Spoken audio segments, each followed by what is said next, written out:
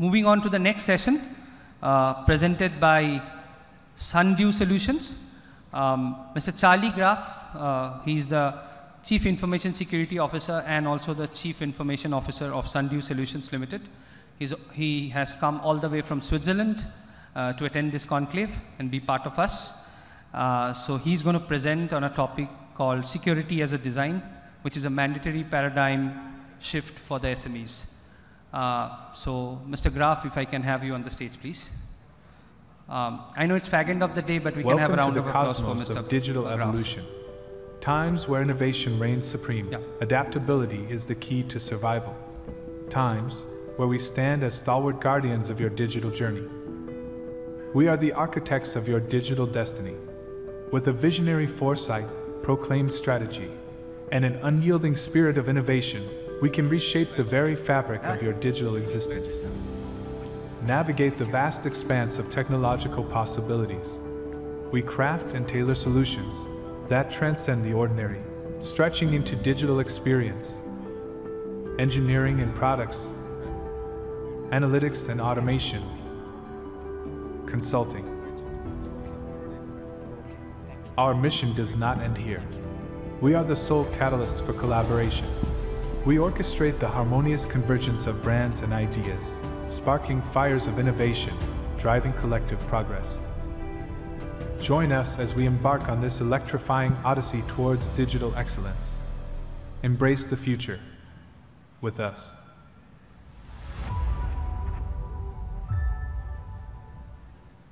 So my AV team actually conspired with me, before I could finish, they started, which is nice. So I was just saying that it's almost the fag end of the day, but I still think Mr. Graf has come all the way from Switzerland, so he deserves a round of applause. Over to you, Mr. Graf. Thank you. Good afternoon, ladies and gentlemen.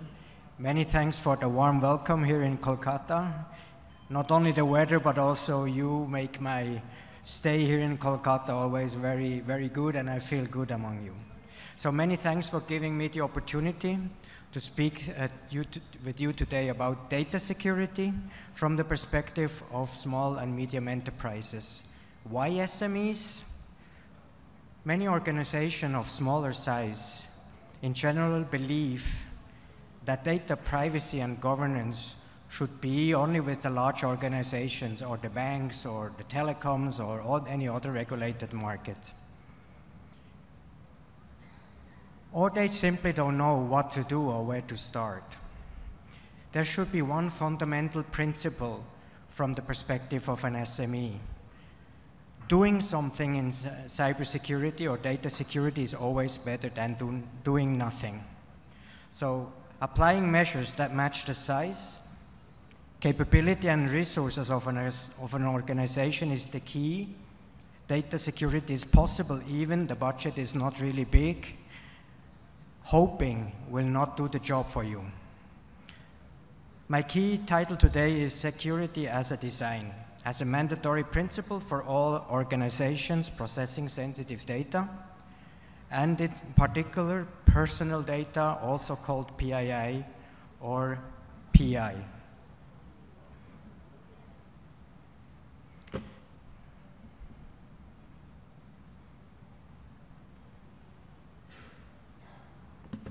Imagine a world where data privacy and protection are at the forefront of every business decision. In India, the Digital Personal Data Protection Act of 2023 stands for a beacon of hope, setting new standards for protecting personal data. So let's explore the key highlights from the perspective of a company. Compliance obligations. Companies are data fiduciaries entrusted with protecting personal data through robust security measures and transparent data processing practices. The consent management, explicit consent from individuals, is mandatory, emphasizing the importance of clear communication of data usage. The purpose of the data collection has to be clear. Data breach notification. Prompt reporting of data breaches to the Data Protection Board ensures quick responses and mitigation strategies. In Europe, as an example, this has become a very common practice, and believe me, this board has a lot of work because every day a data breach is notified to the board. Data localization.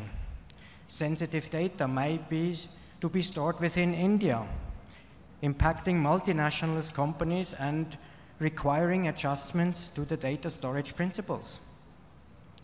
Penalties for non-compliance. Stringent penalties underline the necessity to adherence to the law requirements. In Europe, there is a big trend in organizations that the risk appetite is very high. They are not willing to apply security measures, but they rather take the risk of a penalty. So this balance always has to be adjusted within the organization. Digital by design principle. This approach promotes the use of digital tools for compliance, enhancing efficiency and interaction with regulatory authorities. The Data Protection Board takes a very important role because they ensures compliance and penalty enforcements and streamline data protection efforts. Rights of the data principles. So the enhanced rights for all the individuals, including data access, correction, deletion requests, requires efficient processes from companies. Again, I'm referring to Europe because this has become a very big pain while they were introducing the GDPR, which has some similarities to your Data Privacy Act, is like just for a data subject access rights information where they have to collect all the data. This can take weeks if you don't have the right tools in place.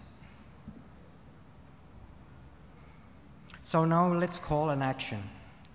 Let's pivot the concept of privacy by design and security by design.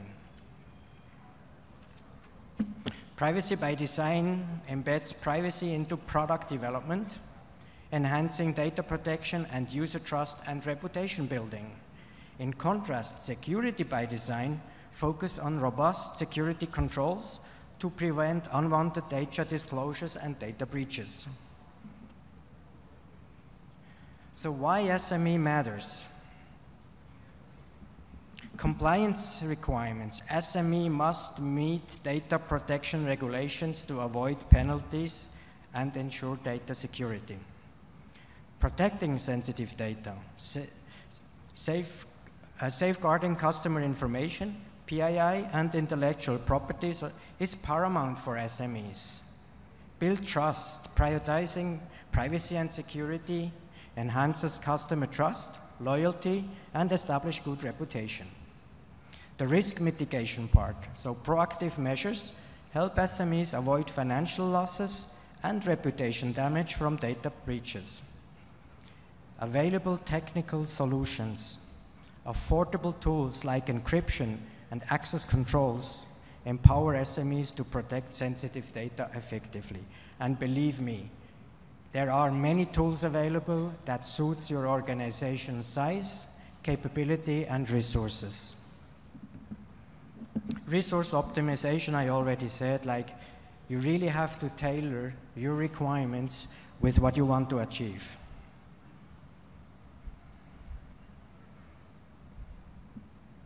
So in conclusion, embracing privacy by design and security by design principles is not just a legal obligation. It is a strategic imperative for SMEs. By prioritizing data protection, SMEs can build trust, mitigate the risks, and thrive in the digital landscape. So let us embark on this journey where every small step towards enhanced security leads to significant leaps in business, resilience, and customer trust. Thank you for your attention.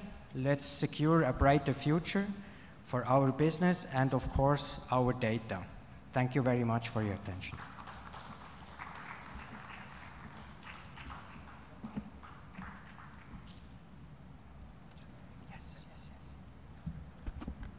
Thank you, Mr. Graf. I'd like to ask the audience if you have any questions in mind for Mr. Graf that you'd like to ask him?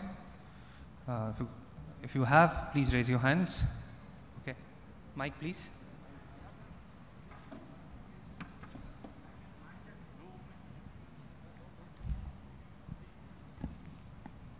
You can take any of the mics.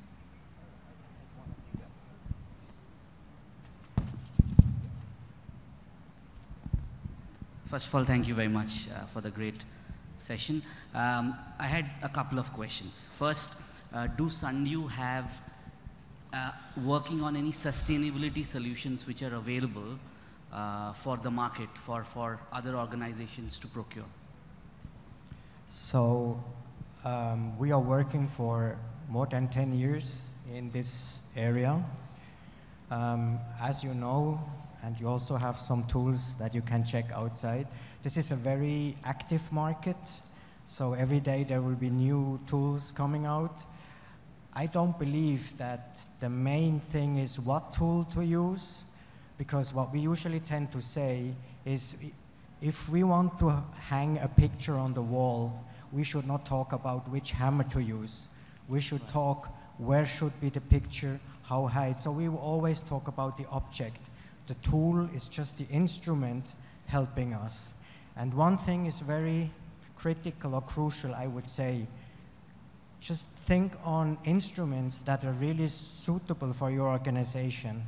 Because sometimes people tend to go for the Ferrari to drive, but maybe a smaller car would be better fit for for you, for parking and anything. So like, it's always a balance. And we tend to say, just try to find the tools that are usually mentioned in the Gartner's quadrants, because they always give you a good reputation on what they do, and then just try to map whether this is really suitable for the requirements you have and the capability that you provide. Thank you, sir. Thank you very much. And the second question is probably to many other delegates and dignitaries on this forum. I mean, our theme is tech for good, right? Now, sustainability is a corporate responsibility, right? But why don't we see organizations having open source software available for all other organizations to procure and use it in their systems? Because there are open source, I mean, Microsoft, Google has sustainability carbon footprint dashboards, but they are all commercial products. I mean, profit and a commercial product is very contradictory to a social responsibility, isn't it? You will not find a single solution available, free, open source, with all available features in the market for sustainability. Whereas we are saying, we are here, all of us are here to promote sustainability as a corporate responsibility. So this question is for all. I mean, we have seen organizations like Oracle who build solutions. Why don't they have these sustainability dashboards and AI-generated predictive analytics which triggers those action points available as open source software?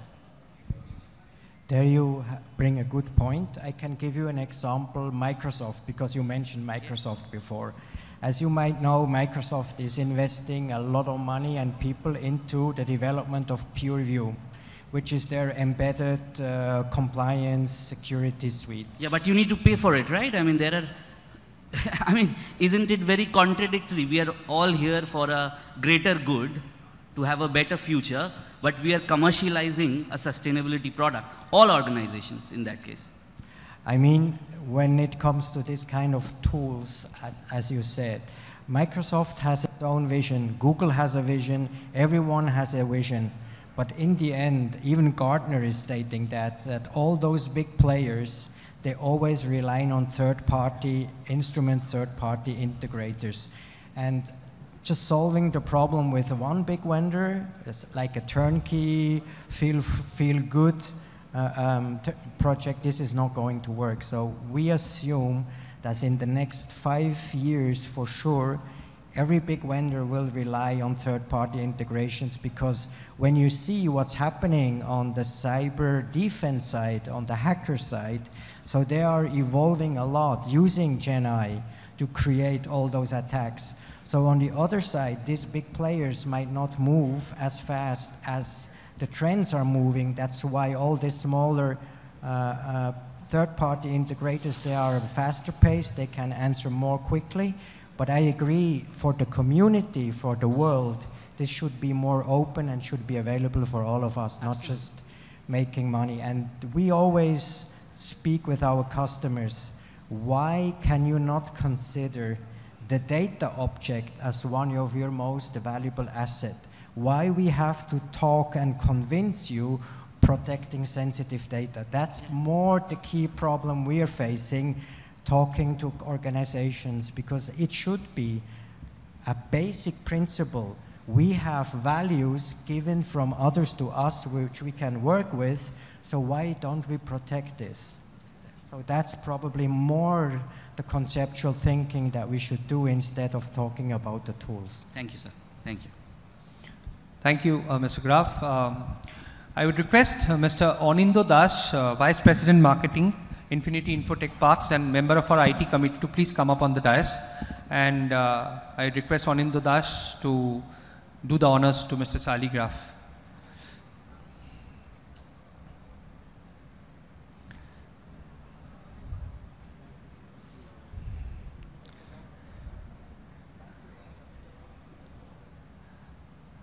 Let us conclude Mr. Graf with another round of applause.